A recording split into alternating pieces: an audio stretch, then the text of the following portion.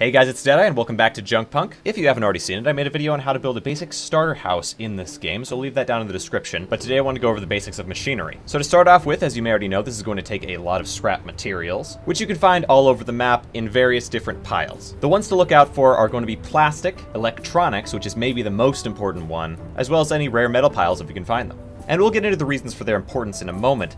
But first, let's take a look at what we have here. So shredders are able to grind down a variety of different scrap materials. The most important one being plastic scrap, because you'll need shredded plastic in order to make plastic ingots, which you can make in the smelter. That's the second machine we have here. The smelter is also able to make all other sorts of ingots, steel ingots, copper ingots, and so on, but those you can use using just basic scrap. You don't need to shred those down. And again, this is why finding plastic around the map will be very important, as plastic will be a key material in a lot of what you're building. Now moving on to the final significant machine here, we have the fabricator. The fabricator can make a variety of different items, including a power cable, although you can also make that at the crafting bench, whereas the basic processor, capacitor, and resistors are all specific to the fabricator and will be necessary in making more advanced machinery. The basic processor is probably the most difficult to make, although you can find a lot of the materials within electronic scrap, which is why that's probably your most important scrap to be finding. And in electronic scrap, you can actually find basic processors, which will cut down a lot of your work. I usually find electronic scrap high up in the mountains. Plastic scrap has a really weird color to it, and so you can usually spot that easy. Now, do keep in mind, all these machines need to be powered, but only require 2 power in order to run. So when the wind is good, you could use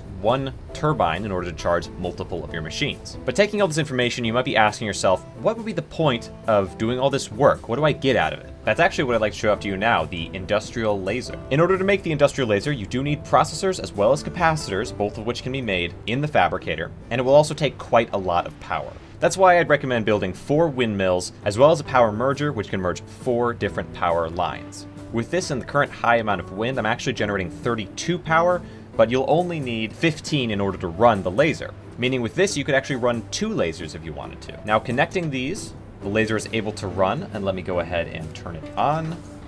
Now the laser will shoot out. Unfortunately right now you can see it's not actually hitting any of the scrap, but something you're able to do now is raise the laser. And there it goes, hitting some scrap, and we should be able to see within the laser that it's actually collecting that scrap. If you wanted to, you could take this laser and put it somewhere where you have a whole long line of scrap to gather and just have it slowly blast through all of it, collecting for you. If you want a video on a more advanced machining setup or are curious how to make a farm within the game, let me know down in the comments and I'll get working on it. But that's going to do it for me. Hope you guys enjoyed, and I'll see you in the next video. Bye now.